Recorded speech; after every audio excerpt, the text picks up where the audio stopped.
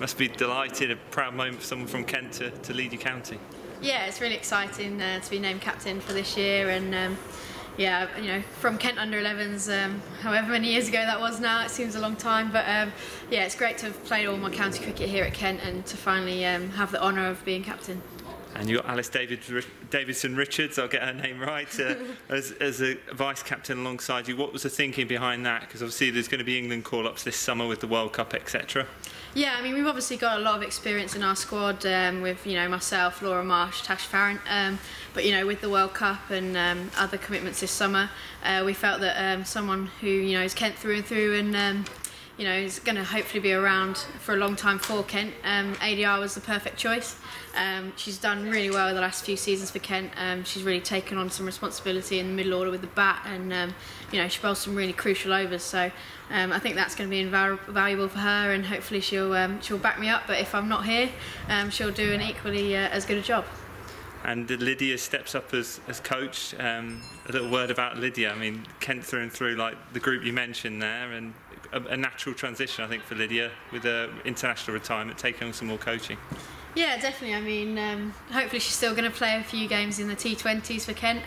But you know, like you said, she's like me. She's grown up from under-11s here in Kent, and you know, I think she bleeds the horses as such. But no, it's excellent that she can coach us. She's certainly got so much experience that she can pass to all of the girls across our team, and hopefully she'll really bring a winning formula for this year. 2016 is going to be a pretty tricky year to follow. A fitting way to say goodbye to Charlotte after so many years at Kent.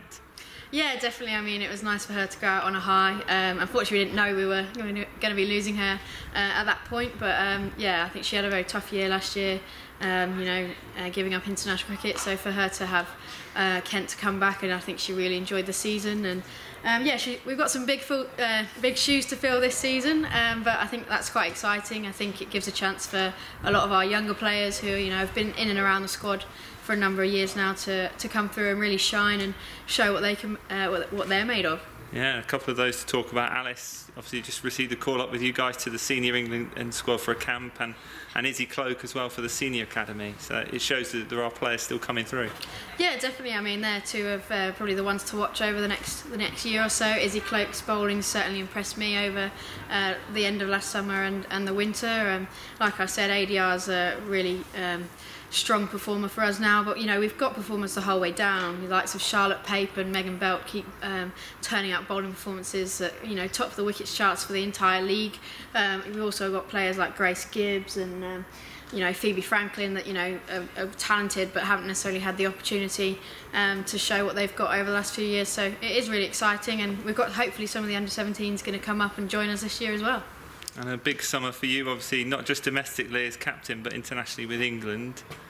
Must be buzzing, looking forward to it. Yeah, it's definitely a very exciting season. The World Cup's ever closer, but you know, it's amazing that it's going to be on home soil. It's going to be great to be a part of, and hopefully we'll get plenty of Kent fans turning up to some of our games.